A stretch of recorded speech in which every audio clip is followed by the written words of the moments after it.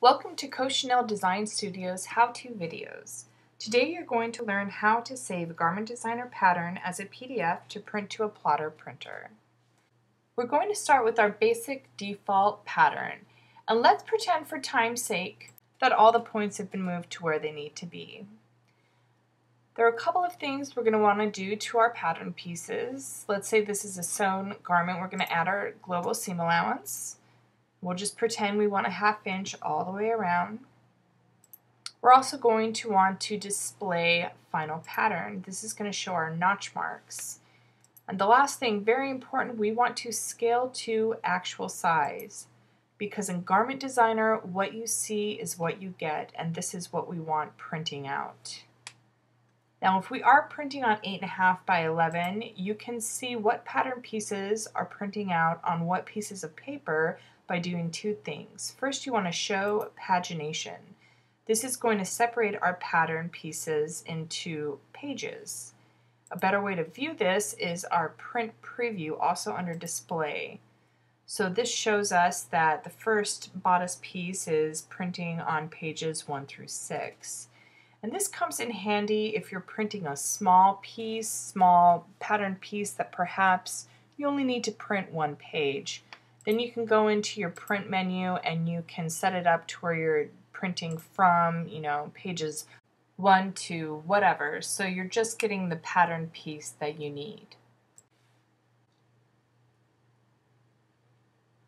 Like I said before, in Garment Designer, what you see is what you get.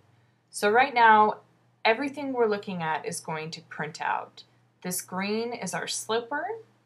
The blue lines indicate the dimensions.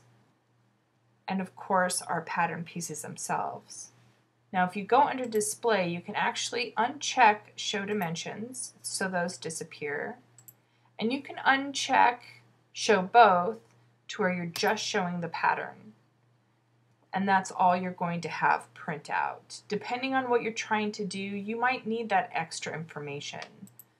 So this will help when you're printing to save paper if you just want to remember this. We're going to go ahead and get out of print preview. Let's say we want to print on one big piece of paper, or maybe each pattern piece on a big piece of paper, so we're not having to tape them together with the 8.5 by 11 pages. There is a way to do this, and we'll need to save it as a PDF in order to do so. But there's something we need to do first before we can save to PDF, and that would be to set our paper size. So under File, go to Page Setup.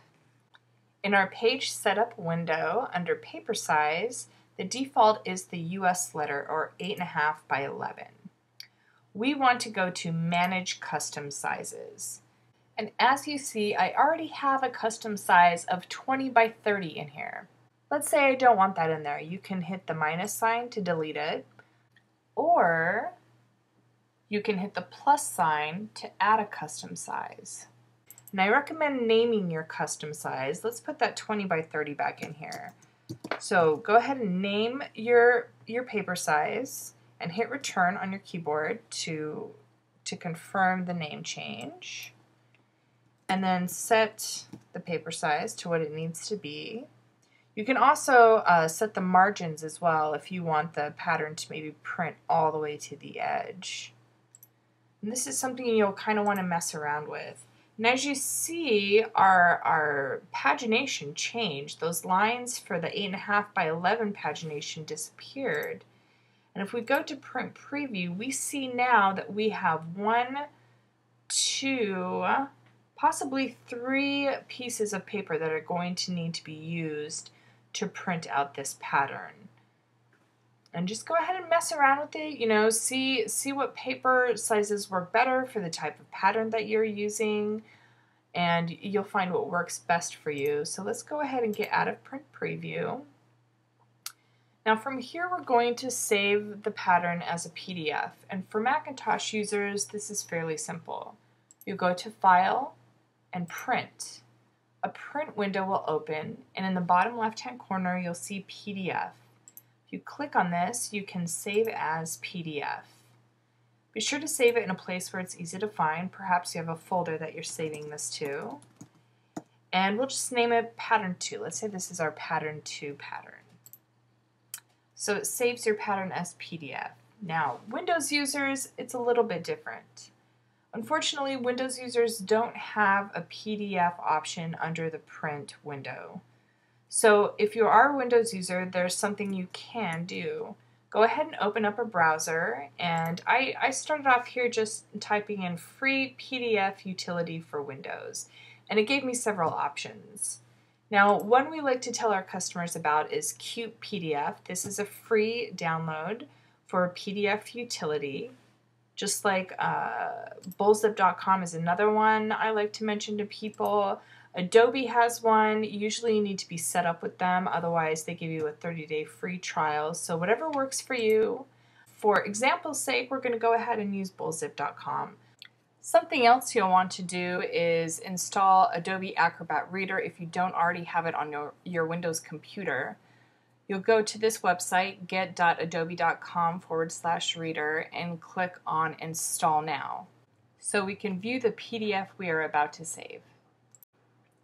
Now, Windows print setup is a little different than Mac. Here under size, you're going to go through the different size options and find the one that's best suited for you. I've done this already. I've decided that A1 is the right size for me, and once I have clicked on this, I'm going to go and view the pagination and see that I have a pattern piece on each page. So I think that's going to work for me. With this, you'll probably have to play around with it and see what works best for you as far as sizes go. And there is a way to check to make sure what the page size is once you go into the Adobe file that you've saved, and I'll show you how to do that in a minute. But first we're going to go ahead and go to our print window. And in our print window for Windows, you'll see here the bullzip PDF printer. Once you've highlighted that, go ahead and click on Print. From here, it opens up a dialog window to create a file. Under File Name, we can see where this file is going to be saved. This describes the location through the file name. I have named my file Pattern 1, and once I've named it and decided on the location, I go ahead and click Save. From here, we can open that PDF, and when we open the PDF to view it, you can go under File and Properties to view the size of the page. We can see by the document properties that the page size is basically 24 by 34. So we'll have that information when we go to print to whatever plotter we choose to print to. Thank you so much for joining us today, and please join us again for future Cochenille how-to videos.